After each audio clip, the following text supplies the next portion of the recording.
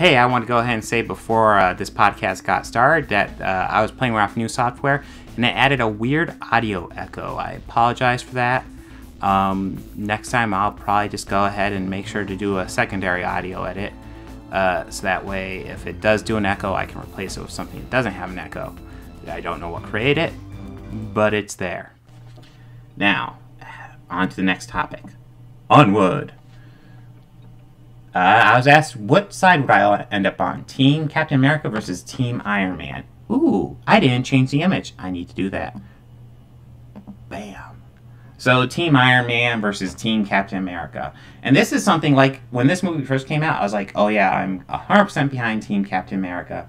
I know the comic book story. Team Cap all the way. And if we are talking the comic book story, yes, 100% Team Cap. But the MCU's version of Civil War was a bit more nuanced than the actual comic book arc. And that's where I get a little bit not so sure. Because that's what I'm covering. I mean, that's a picture of the MCU there. MCU's Civil War was kind of an idea about regulation. And the idea was the Avengers should be regulated. And how I feel about that is, again, it's nuanced. Do I trust the government to regulate the Avengers? No. No, I won't trust the government to regulate the Avengers. So in that aspect, I 100% agree with Cap. However, do I trust Iron Man to run around unregulated? Dude create Ultron just because he thought it'd be cool and it would mean he won't have to work anymore. No. So I end up on this weird thing where it's like, I want someone like Captain America to go out and do what he thinks needs to be done because I trust him. I don't trust Iron Man to do what he thinks needs to be done because he'll just go create fucking AI that'll try to kill the world. So it's where I end up on in the MCU is kind of way more nuanced. So, if I were to break it down all the way, I do feel like Captain America's arguments have more validity. But like I said, this is all nuance. This is specifically in if we're talking about the Avengers. If we were to translate this to should we regulate something like a corporation, yeah, I would trust the government more than a corporation.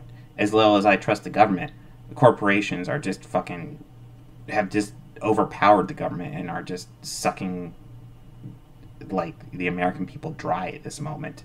So if we were to take it to more real world settings, it's definitely for like if this were government regulation, Team Cap were against it and Iron Man were for it, I'm 100% Team Iron Man.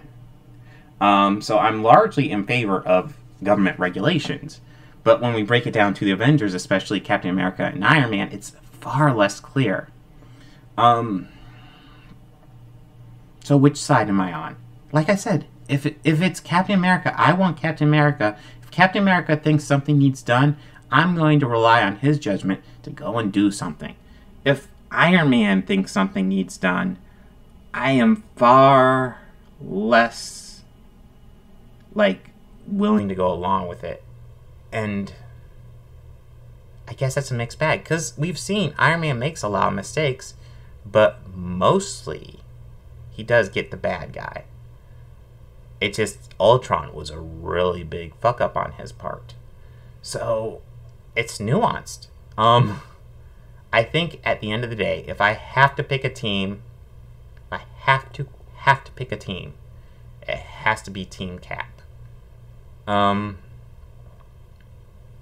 like I said, that's strictly in retrospect of the Avengers. So what I would say is maybe even require that the Avengers maybe coordinate a bit more. Maybe have the Avengers more in a democratic fashion internally, like maybe control someone like Tony's wild impulses more than necessarily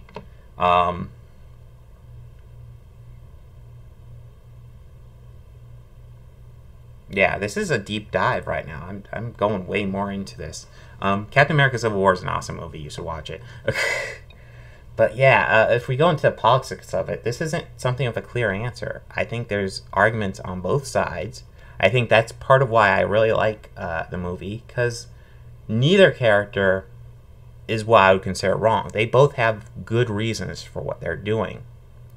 And if you look at their backstory, Captain America just went through the Winter Soldier story, so he's looking at this like, God, government agencies can be overrun and corrupted. We can't just trust them implicitly.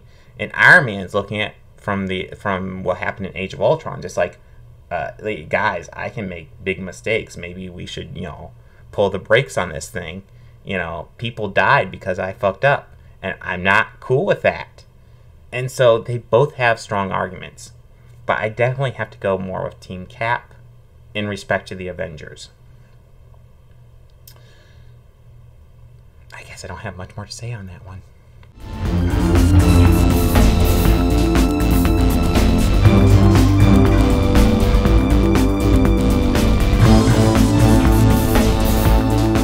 I want to go ahead and add some audio credits at the end here.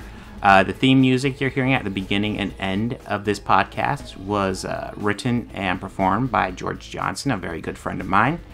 And my current Patreons are Fel Martins, David Lara, and Lindsay Pankhurst. If you'd like to become a patron, go ahead and follow the link down below. Anything you can provide would be incredibly helpful to this channel. We're barely limping by right now. I'd love to make this my full-time job, but I'm miles away from that right now. So any help you could provide, just $1 a month would be amazing. You know you want to. All your friends are doing it.